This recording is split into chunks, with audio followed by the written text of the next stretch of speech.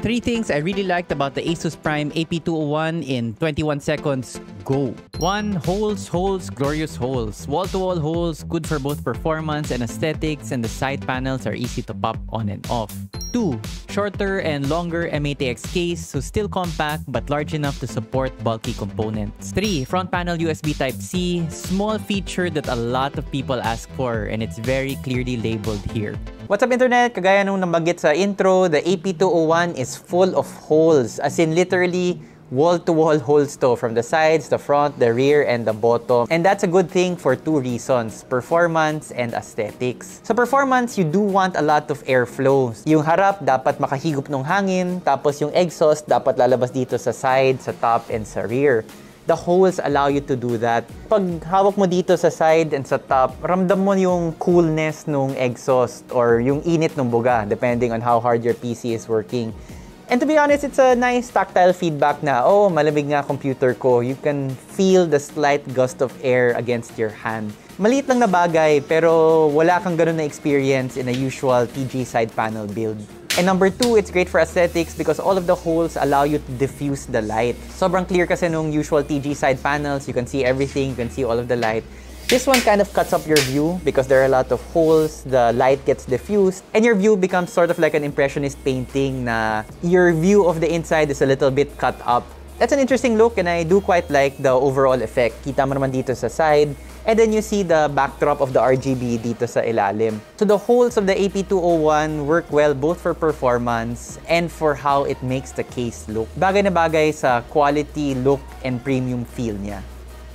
So this is an mATX case but it's a roomy, no compromises on performance. Lahat ng gusto mong hardware, mapapasok mo dito. As you notice, it can fit a 360mm RAD AIO.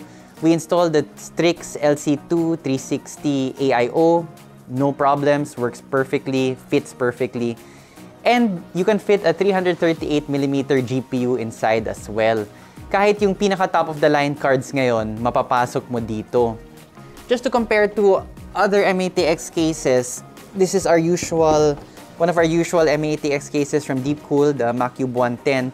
You'll notice the AP201 is shorter than the MacCube, but it's also longer.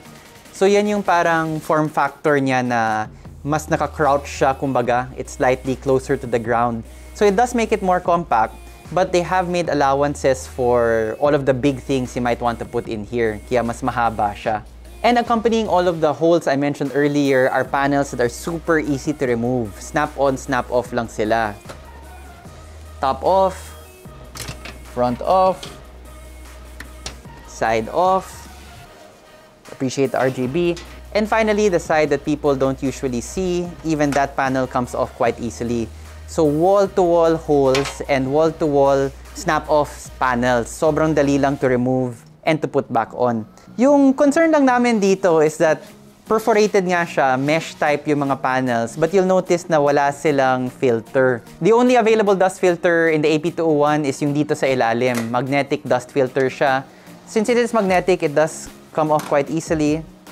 Pero yun nga, this is the only filter that comes with it. Yan lang yung reservation namin na this might be better in air-conditioned environment or yung closed room na wala masyadong air from the outside. Now that we have the AP201 open, you can also appreciate the PSU shroud.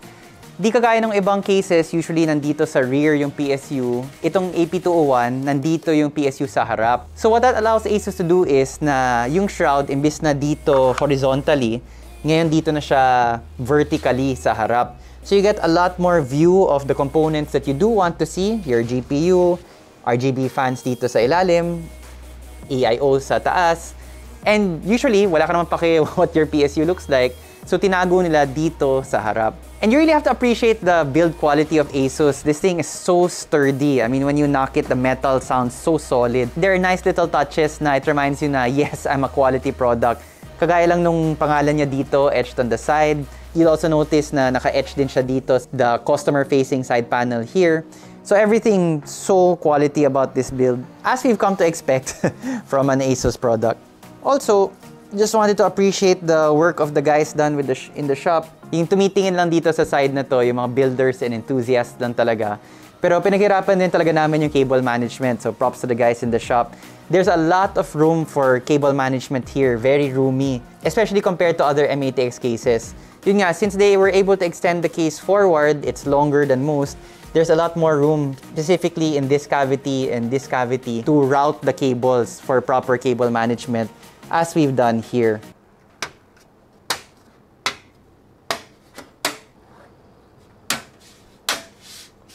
And the top.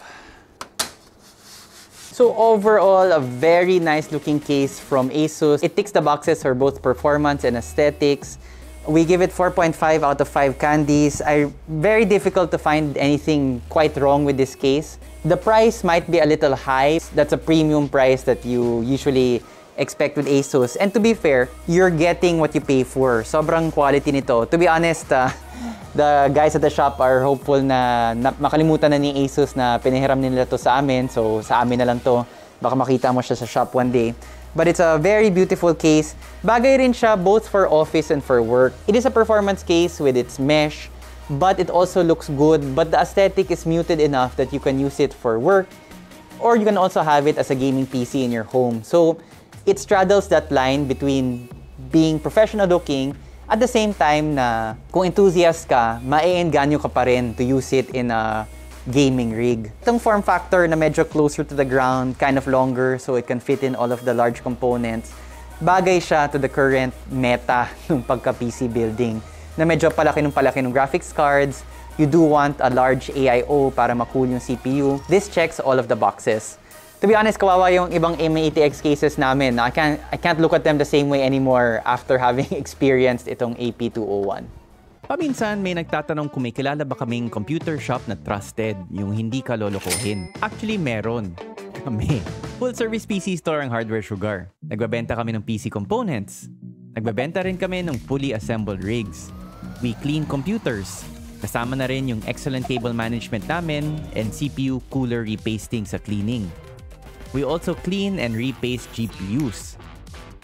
Nasa Makati yung physical store namin and you can also buy from our site www.hwsugar.ph na 100% palaging up-to-date yung inventory dun. Kung in-stock yung item sa amin, available yun sa site. We also ship nationwide. Thanks for watching and maybe one of these days, magkita tayo sa shop.